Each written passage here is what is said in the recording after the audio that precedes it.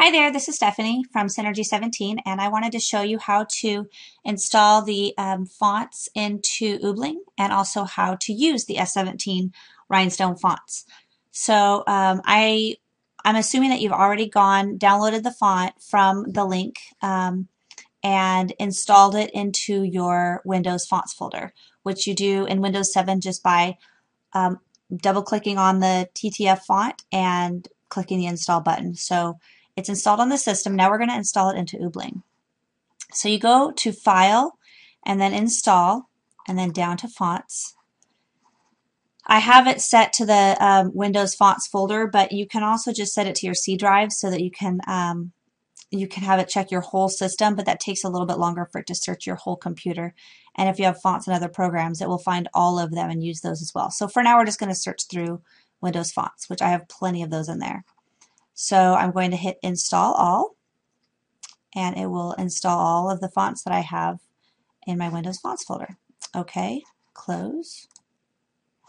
And then I'm going to go to my Text Tools and Text Compose, and then click on my screen. Now, I was just using this font, so it's already set at 2.5 inches tall. You can either leave it wherever it is and size it later, or you can if you already know the size of the font, you can size it. And actually, that's a little bit bigger than what it's going to be when it needs to be, but I'll show you that when I get to it. So let's go down to the S17 fonts and find May 12.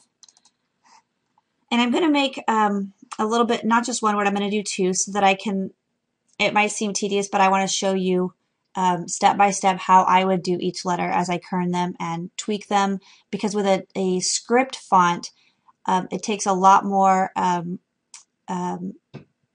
moving of each letter and kind of tweaking each letter so that it will fit. And I'll show you what I mean right now. So I'm going to type in Panther Pride. I'm going to put my show fill on by hitting Alt-S just so that I can see it a little bit better.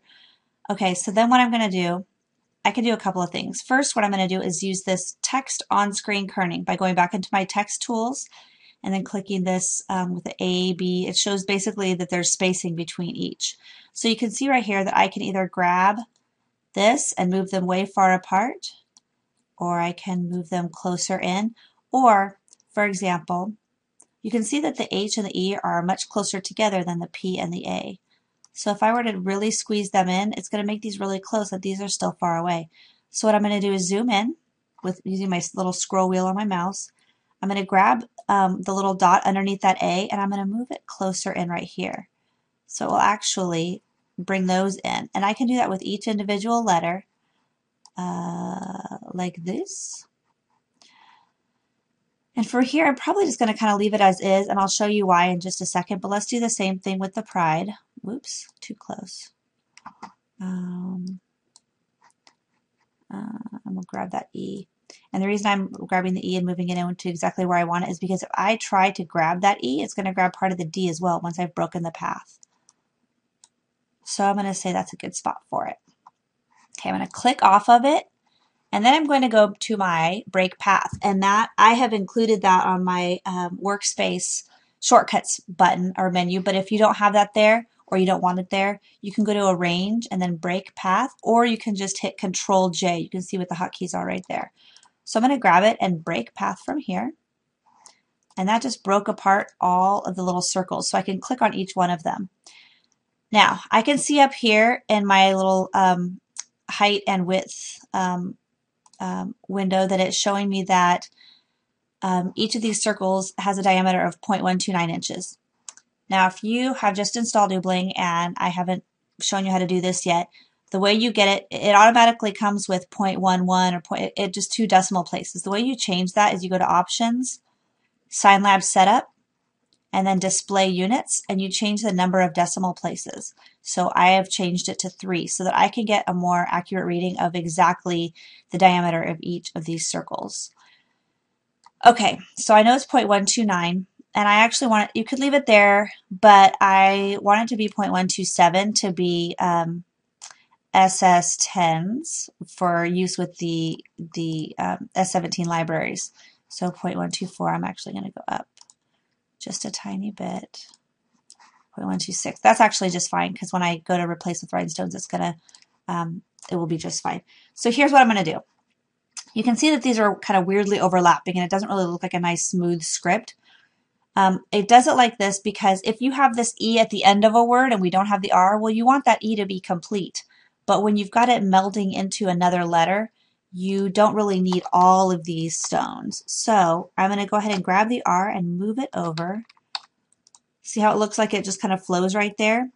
Same thing with the H. I don't need it to be all the way up on top of that E like that. I can actually get rid of a few of those stones. So I'm going to do that and grab these and move them in closer. I'm not sure exactly how many I need to grab of the, yeah, I need to grab one more. So I'm just going to move it right on top of it for now, and then click on one of them and delete. And then I'm going to click that one and just move it up a little bit. Again, here with this N, I don't need all of those, and I might even, oops, not that one. I might even get rid of this one right here. If you accidentally delete something you don't want to, just grab that undo button, or you can hit Control Z, and that does undo as well, and it will erase your last move. Bring those in. I think that looks pretty good. I'm going to do the same thing with this A right here. Probably don't need all of those. But again, if it was at the end of a word, you would really want all those to be there. So now I have my word panther. You can see it looks pretty darn good, I think. So then we're going to do the exact same thing with pride. You remember why I told you I wanted to bring that E all the way in closer? It's because if it was out just a little bit too far, and I tried to go up and grab it and move it, it's going to move some of these on the D as well.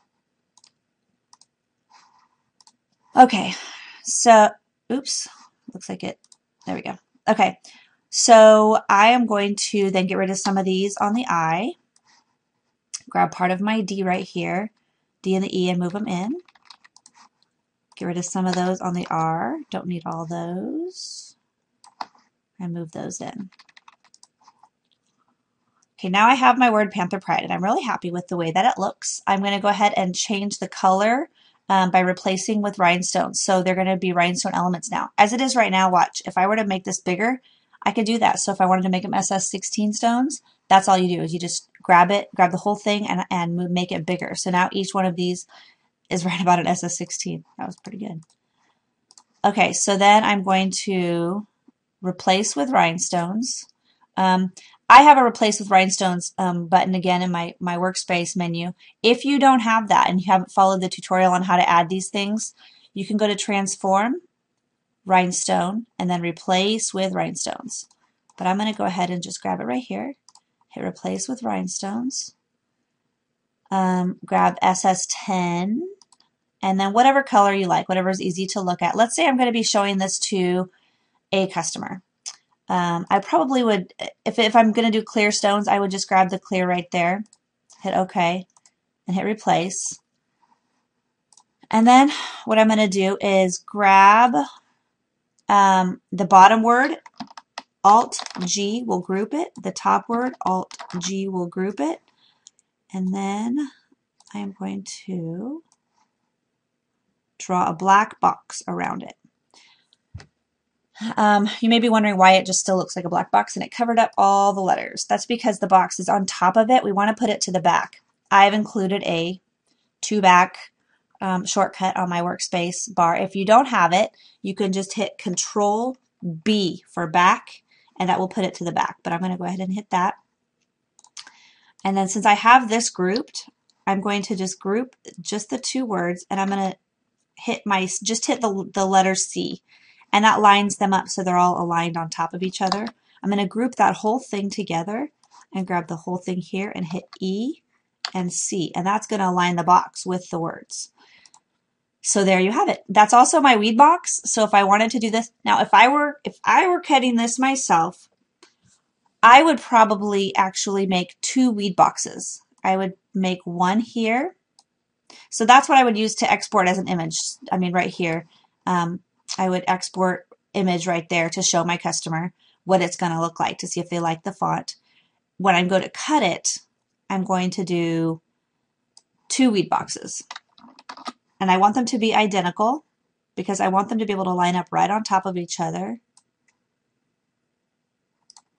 Let Let me grab both of them, and I'm going to hit the C button.